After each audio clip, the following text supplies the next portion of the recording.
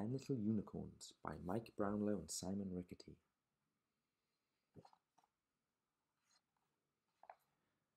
10 little unicorns are summoned by the Queen. The royal chef has disappeared. He's nowhere to be seen.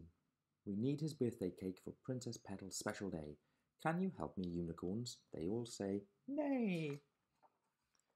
10 little unicorns go hunting for a sign. Fee, fi, fo, the witch might know. Now there are 9. 9 little unicorns start to levitate. Don't step on the toadstools. Now there are 8.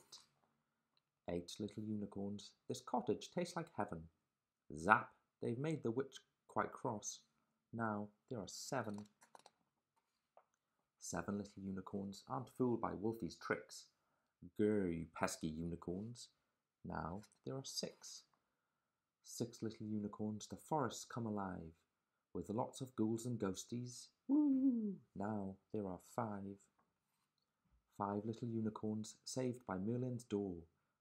Splodge, mind the pudding bowls. Now there are 4. 4 little unicorns search the golden tree. Shush, don't wake the dragon up. Now there are 3. 3 little unicorns. That looks fun. Woohoo! Sliding down the rainbow. Whee! Now there are 2. 2 little unicorns ask, where's the royal chef gone? Splosh! The frog prince doesn't know. Now there's only 1. 1 little unicorn, sad and in despair. The royal chef's still missing and they've hunted everywhere. But then the little unicorn makes out a tiny sound. A voice is shouting, let me out, from somewhere underground. She opens up a hidden door and there he is, hooray! Thank you, says the chef, 'cause I've been trapped down here all day. I thought I'd hide the cake so it would be a big surprise. But then the door blew shut and no one seemed to hear my cries. The guests will all be waiting, but the cake is quite a wait. Can you help me, unicorn? I hope we're not too late.